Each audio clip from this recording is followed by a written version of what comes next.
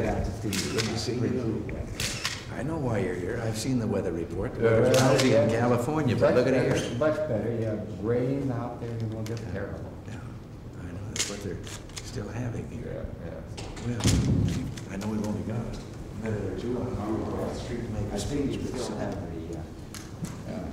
the dish here on your desk. of course.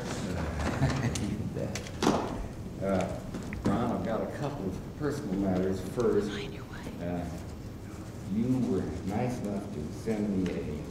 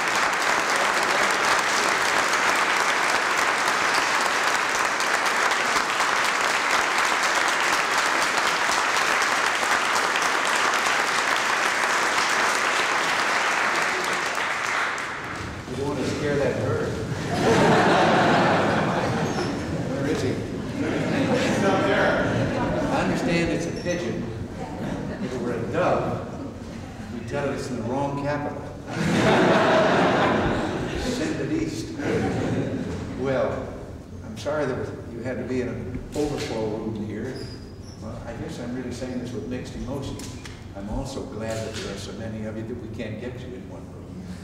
But I do, as I said in there, I want to thank you all for all that you're doing. Miss me.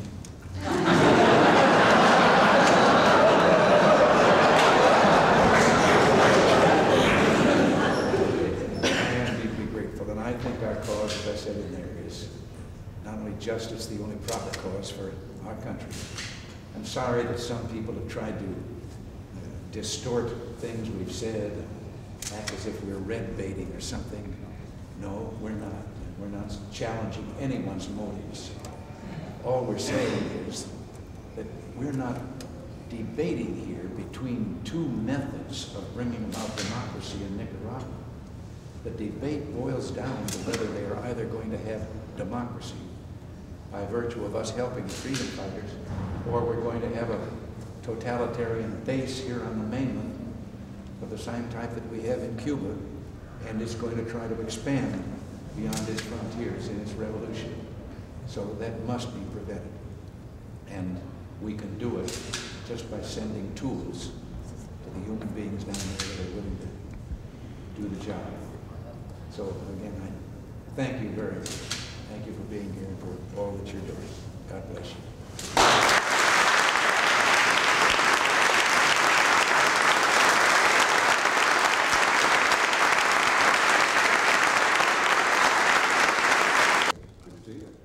Good to see you. Well, I hope so. Oh, Jim. Still good. Good to see you. Met some of those things we talked about before you went on your retreat. I think we have met almost all of them, and without tax increase. That's the one I want to be sure of, that it's revenue neutral and that we don't... To the extent that anybody can know if any bill is revenue neutral, it is revenue neutral. Yeah. We can meet your 35%, 10, 15, 25, 35%. We can do $2,000 exemptions at least for the first two brackets. How are you? Good to see you. How are you? Hello. Mr. Chairman, good to see you again.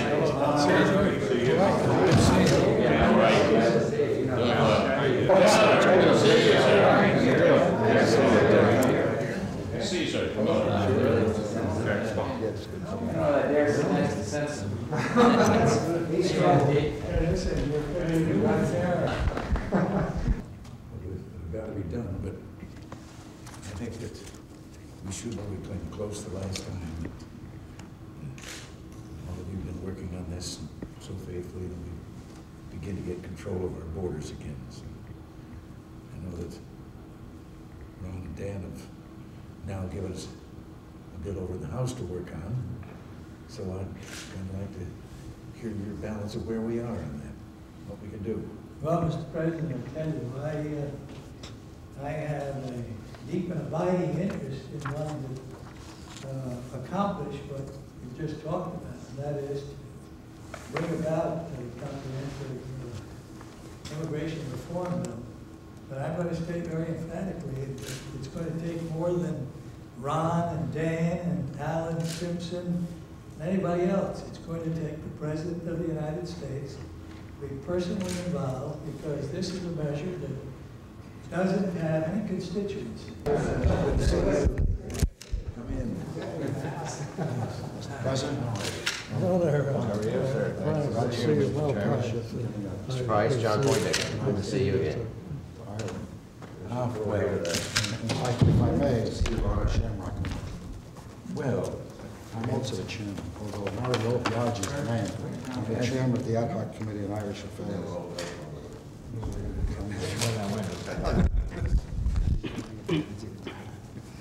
We wanted to start the... right, thank you. Secretary. Back for seconds, Mr. President. There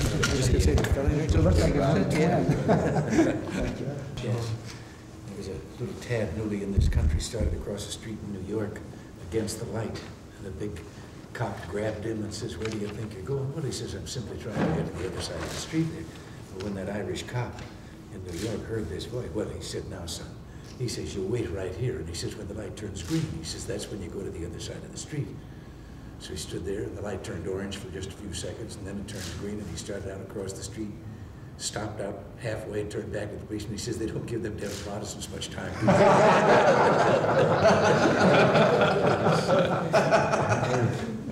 Very good. You gotta remember that when you're back in Boise or Mario this weekend. Now, let's talk about Central America, if we can. I know you've all got some concerns about this, but I have a really great concern. I think there's no question that a totalitarian Marxist-Leninist government is established, is determined to go on and carry on that way. They have just recently ruled out the Catholic newspaper. It can't be published. They prevented Cardinal Bravo from last Christmas from doing a Christmas service at the health center for the handicapped people, the people that were there. They won't allow the Catholic radio to broadcast the church services as they used to. They burned the synagogue. Most of the Jews have been driven out. There may be some that still stay, but They can't be very many because they've been persecuted there. And we think. I'm fine, nice to see you. Well, it's good to see you. Well, I got mine in the He just came in, I forgot to take it off, he put this on me. Well, that's all right, I don't have to apologize for that. You are Irish. Yep. I've heard that. Yes. Oh, no, I'm not apologizing for it. I just got to save it till the 17th. I missed the vote over there, but I gotta get it shoot now. Well, Jim, is this whole thing about the Contras and how it's, I think, suffering from a lot of misinformation on the other side. But we just feel we want a political settlement, and the Contras do too. And 9 times we've tried to get the Sandinistas to enter into negotiations with every provision that we could make for ensuring that there wouldn't be any railroad or anything. The Contras, every time, have been willing to lay down their arms and come in. They want a political settlement. What they want is to get back and reinstitute the aims of the original revolution against Somoza, democracy. And we've got a totalitarian communist government there, and it is dedicated to carrying on the expansionism of the communist movement. We feel that the only way we're ever going to be able to bring this about is the pressure, because they're, with all their help from the Soviet Union and their arms and all, they don't have the people behind them. A lot of those Contras are deserters from the Sandinista army, and our own friends are like, hi, how are you? Hi. President. Mr. President. Well, Mr. What Ambassador. What Well, an honor to see you. We're pleased to have you here. And Mrs. Atala. You are Karen. And Miss Atala. Well, you and I will go over in front of the fireplace, exchange our papers, and then we'll have you come in for a family picture. Very well. No, you. Thank you, sir. All right. Well, welcome here. I understand you were ill, and I hope you're feeling better now. Say, I am much better recovering now, and how nice of you to say that. You know that my main purpose is to work as hard as I possibly can to help improve the relations between us. I think we both our countries deserve, and we need it. Well, I am very conscious of that. I hope that we can. We look with great favor on the steps that have been taken there toward correction of human rights, field of narcotics and all, and yes, we would like to have. And we are going to look into the other aspects too, and I hope that solutions will be found. All right. Ladies, I think if they're between us, it's a prettier picture. Thanks. Well, welcome. Pleased to have you. Thank you very much. Thank you very much. Yes, we have. Yes. Thank you so much. Bye-bye.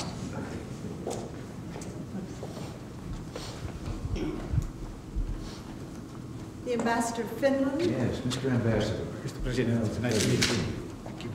and Mrs. Rodino. How do you do? Nice to see you.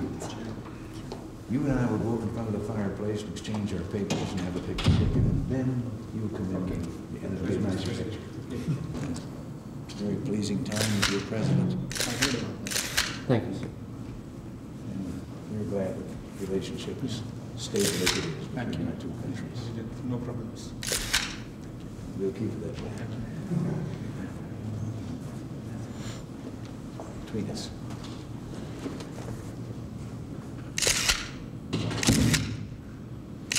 Thank you, sir. All right, so welcome. Please stay. Thank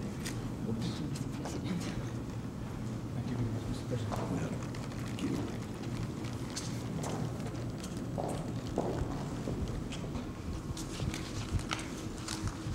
He's finishing the book now. They had them all stacked up in residence, and then they move them to the cabinet, and then all. So we're moving so fast. The Ambassador of Panama. Mr. Ambassador. Mr. President. Well, welcome. I'm very pleased to be here. And honored to be here. And Mrs. Bazaar. Hello, Nice to meet These are the My other children. son is born Very in July. nice to meet you. See you. My other son, Gabriel. Hello there. My daughter, Marisabel. Hello. And I hope our future West Pointer. Yeah, hello there. But you and I will go over in front of the fireplace for a picture and exchange of papers. Okay. Then you will all come in and join us for the family picture. Okay. Well,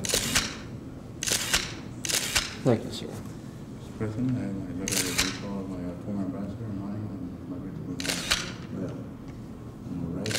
Incidentally, a very old, long-time friend of mine is representing the country here, Stu Spencer. Oh, yeah. Very good man. I had lunch with him too. Oh, he's a fine fellow. Wonderful person. Well, I'm glad of the relations that we continue to have with the country, and we'll keep it that way. We also, and we're also a member of your Republican Party, or we have our own Republican Party. Well, where we have something in common. well, we certainly do. Now,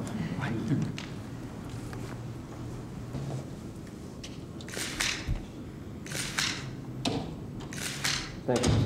well, welcome all of you, and I hope that you enjoy yourselves.